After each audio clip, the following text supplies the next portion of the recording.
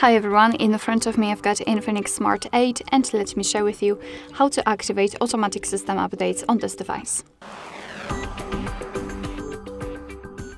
So let's start with opening the settings, and first of all we have to enter my phone, which is at the top of the list.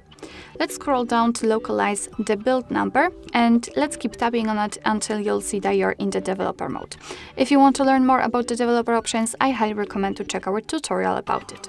So then we can go back to the general settings and scroll down to the very bottom to enter the system and tap on the developer options. And right here in this section, all we have to do is to scroll down just a little bit to find this automatic system update. So let's simply tap on the switcher, and from now on, since this option is active, your device will be allowed to apply the updates whenever it will be restarted. So you do not really have to remember about updating your device. However, remember about restarting it from time to time, so it will have a chance to download and install the updates. And of course, you can turn this option off just by tapping on the switcher again.